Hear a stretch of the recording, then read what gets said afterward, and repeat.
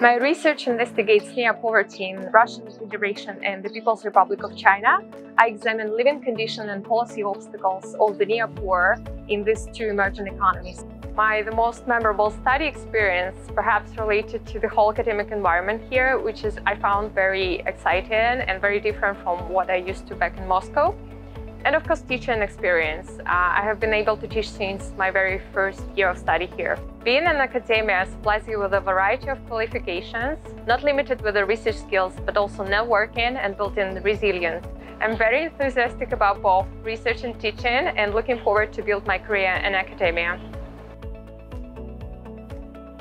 My research is related to the entrepreneurial role of local officials in implementing national policies in China. Previous studies focus on the part of senior officials in the central government, but I am more interested in how local officials promote the reform process. My supervisor, Dr. Jingwei Alex, inspired me a lot in my research. He is a distinguished scholar specializing in public policy analysis, health policy, and social policy reforms. Working with him helped me to improve my critical thinking skills and greatly motivated me to be a good scholar in the future. Moreover, PhD journey at APS allowed me to meet interesting friends and cultures from different countries, which broadened my international horizons. I really enjoy it. The Department of Asian and Policy Studies provide a unique vantage point for the student to learn and explore the rise of Asia. I'm doing PhD research on Chinese soft power influence in South Asia. The aim of my study is to explore the direction of change associated with the rise of China and its soft power influence in South Asia. My ability to independent creative thought enhanced by the PhD study. After complete my PhD, I want to continue my career in the research and teaching area. My research is about a comparative study of the youth-led democracy movements in Thailand and Myanmar to understand how the youths are empowered or disempowered through leading or joining these movements. It has been an incredible journey working on these projects, but indeed it is a challenging one as well.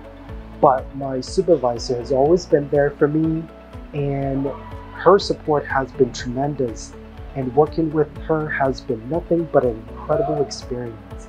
I got to learn with her about her work, and we talked about how we could work together beyond my own thesis project. I think this is a great opportunity for me to learn by doing as much as I can while working on my own thesis. I chose to pursue my PhD studies at APS because it offers a fulfilling program with their faculty members, expertise in my proposed research, and its dynamic research environment. My research looks into the potential of a multicultural South Korea and the progress of multicultural policies focusing on high and low-skilled immigrants' integration into South Korean society. More specifically, what I want to explore is to what extent immigrants have defined a multicultural South Korea and challenged the nationalist discourse. I think my PhD studies both gave me the formative skills and principles to conduct academic research, taught me self-discipline and importance of time management. I think the most memorable study experience I had here in APS is first of all the teaching experience, that I get to be a teaching assistant for my supervisor, and that helps to cultivate my love for teaching. Secondly, I had the opportunity to work on a WHO APO research project that focuses on health services for elderly. How I manage my work-life balance during my PhD journey is to have a close group of friends that they can support me, and we can also unwind together. Another thing I like to do is to just soak myself in things I like to do, for example, like baking, hiking, or just relaxing at home.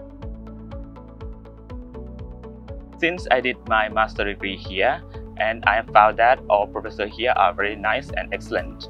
They really care about their students, and most of their publications are in the high journal ranking. So I think choosing here is a good opportunity for me to learn from them.